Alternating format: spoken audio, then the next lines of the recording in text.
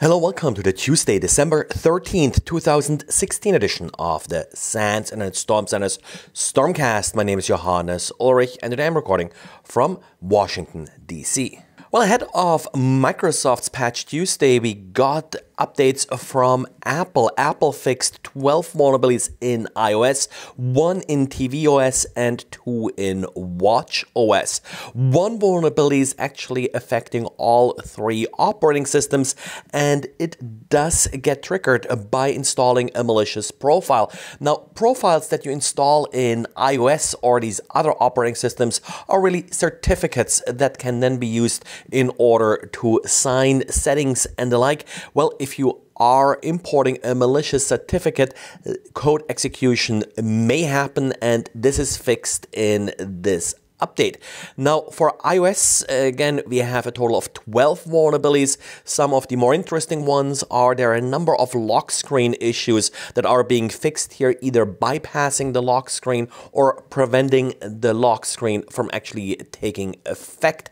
There's also an issue that I found sort of interesting in that you can no longer speak passwords because apparently passwords that are being spoken, yes, they can be overheard by people in your proximity. I wouldn't call any of these vulnerabilities extra critical, so apply the patch as it becomes available, but no need to rush it at this point unless we are seeing some exploits being published. Apparently, a recent update to Windows 8 and Windows 10 is causing these systems to have a hard time getting a DHCP lease from very selective routers. Not really clear what the issue is, but appears to be affecting certain ISPs that use these routers. Now, this will only affect your LAN site, so in this case, assign a static IP. That's probably the quickest fix to get back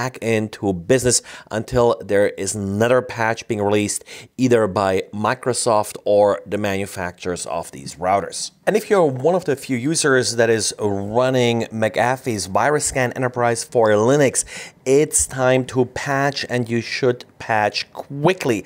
McAfee did release an update for this service, which is a virus scanner running on Linux with a web front end. Now, due to various vulnerabilities in the web front end, it is possible to read arbitrary files, write files, execute arbitrary code, and all that without authentication. And yes, there are exploits available for these vulnerabilities. This service typically listens on port 55,443. So if you want to do a quick scan of your infrastructure, you will probably discover if you are running this system. I'm not aware of anything else listening on this particular high port. And new ransomware that goes under the name of Popcorn Time apparently is using a new way to spread itself. If a victim is infected by this particular ransomware, you may actually be able to obtain a free decryption key for this ransomware if you promise to infect 2 more victims. So essentially a snowball marketing scheme for ransomware. This ransomware itself appears to be still pretty rare, so not sure how well it works at this point to have the victims actually keep spreading that malware. And Europol led a major operation across Europe, arresting 35 different users of distributed denial of service tools.